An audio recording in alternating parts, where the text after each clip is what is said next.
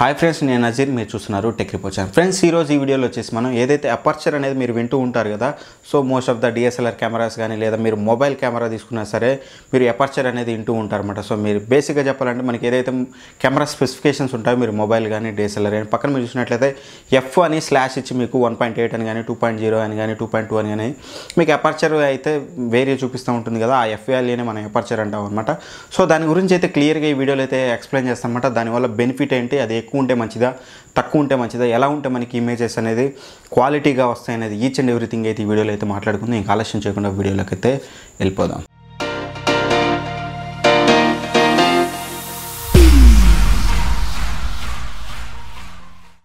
Friends, మనం బేసిక్గా aperture అంటే చూసుకున్నట్లయితే అంటే ఏంటంటే అపర్చర్ అంటే మీనింగే మనకి ఒక హోల్ అనమాట. బేసిక్గా అసలు అపర్చర్ అంటే ఏంటంటే ఏదైతే మీకు కెమెరా సెన్సార్ ఉంటుందో అది డిఎస్ఎల్ఆర్ కానీ లేదా మొబైల్ కానీ ఏదైనా సరే కెమెరా సెన్సార్కి ముందు మీకు ఒక హోల్ ఉంటుందన్నమాట. సో ఆ హోల్ ఏం చేస్తుందంటే ఆ హోల్ గుండా లైట్ అనేది ఎంటర్ అయ్యి మనకి కెమెరా సెన్సార్ని అనేది హిట్ చేస్తూ ఉంటుంది అనమాట.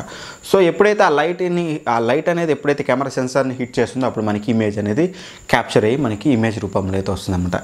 సో బేసిక్గా ఎప్పుడైతే ఆ హోల్ అయితే ఏదైతే పెద్దగా అవ్వడం చిన్నగా అవ్వడం దాన్నే మనకి అపర్చర్ వాల్యూ అనేది చెప్తూ ఉంటాం అన్నమాట. ఇఫ్ ఇన్ కేస్ మీరు మీ ఫోన్ కెమెరా యొక్క అపర్చర్ అనేది f1.6 ఉందనుకోండి, మీకు ఈ కెమెరా ముందు ఉండే హోల్ అనేది చాలా పెద్దగా ఉంటుందన్నమాట. సో పెద్దగా ఉన్నప్పుడు ఏమవుతుందంటే ఎక్కువ లైట్ అనేది మీకు సెన్సార్ని హిట్ చేస్తుంది, చాలా బ్రైట్ ఇమేజెస్ అయితే వస్తాయన్నమాట.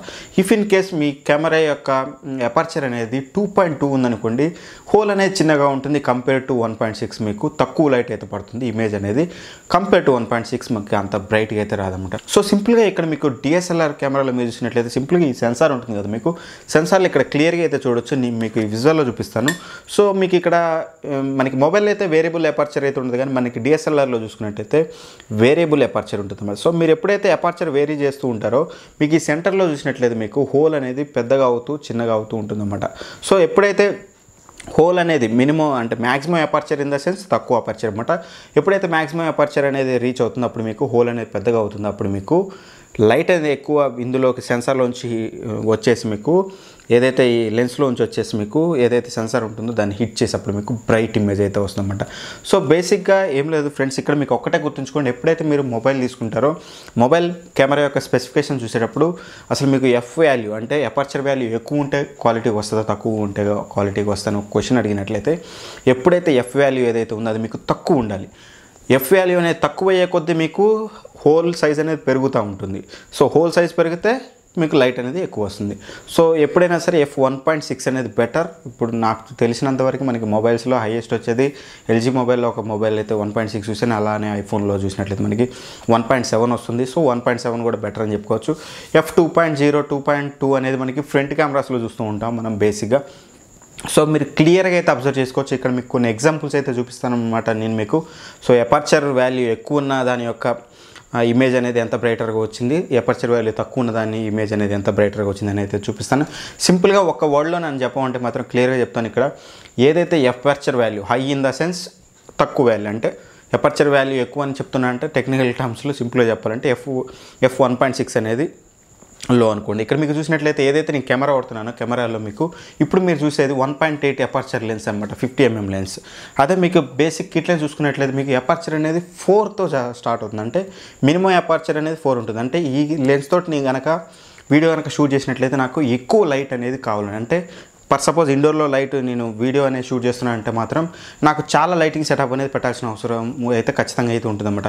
ఇఫ్ ఇన్ కేస్ నేను 1.8 లెన్స్ పెట్టి ఇప్పుడు నేను వీడియో చేస్తున్నాను కదా, నాకు ఎక్కువ లైట్ అవసరం లేదు, 2 ట్యూబ్ లైట్స్ పెట్టుకొని కూడా నేను వీడియో అయితే దీంతో 4 లైట్స్ పెట్టి నేను వీడియో తీస్తే ఎంత క్వాలిటీ వస్తుందో ఈ 1.8 అపర్చర్ తోటి మీకు నేను 2 ట్యూబ్ లైట్స్ పెట్టి అయితే నేను అంత క్వాలిటీ అయితే తీసుకురావచ్చు అన్నమాట ఇక్కడ. సో ఫ్రెండ్స్ క్లియర్గా చెప్తున్నాను, ఎప్పుడైతే మొబైల్ కొంటారో అపర్చర్ వాల్యూ అనేది అంటే 1.6 1.7 ఇట్లా ఉండేటట్టు చూసుకోండి. అదే డిఎస్ఎల్ఆర్లో అయితే మాత్రం మీకు అక్కడ అపర్చర్ వాల్యూ ఏముండదు, మీకు సెన్సార్లో ఏదైతే లెన్స్ ఉంటుందో లెన్స్ మీద బేస్ ఉంటుంది కాబట్టి దాన్ని బట్టి అయితే చూసుకోవచ్చు అనమాట. ఫ్రెండ్స్ ఈ వీడియో చూసాక అసలు మీకు ఎపర్చర్ అంటే ఏంటో క్లియర్గా అర్థమైంది అనుకుంటున్నాను. ఇంకా మీకు ఏమైనా డౌట్ ఉంటే మాత్రం కింద కామెంట్ బాక్స్లో అయితే మెసేజ్ చేయండి. అక్కడ నుంచి మీకైతే నేను రిప్లై అయితే ఇస్తానమాట. అండ్ ఫస్ట్ టైం మా ఛానల్ విజిట్ చేసి ఈ వీడియో కనుక చూసినట్లయితే ఖచ్చితంగా సబ్స్క్రైబ్ అయితే చేసుకోండి. పక్కనున్న బెల్ ఐకాన్ ప్రెస్ చేయడం అయితే మర్చిపోమాకండి. ఎందుకంటే ఫ్యూచర్లో నేను చేసే వీడియోస్ అన్నీ కూడా మీకు నోటిఫికేషన్ ద్వారా రావాలంటే మాత్రం ఖచ్చితంగా బెల్ ఐకాన్ అయితే ప్రెస్ చేయాలి. చేయకపోతే మాత్రం మీకు నోటిఫికేషన్ అయితే రాదనమాట. అండ్ అలానే ఈ వీడియో కనుక నచ్చినట్టయితే ఖచ్చితంగా లైక్ చేయండి. ఇఫ్ ఇన్ కేస్ నచ్చకపోతే డిస్లైక్ అయినా చేయండి. తప్పితే ఈ రెండిట్లో ఏదో ఒకటి చేయకుండా వీడియోని అయితే క్లోజ్ అయితే చేయమాకండి.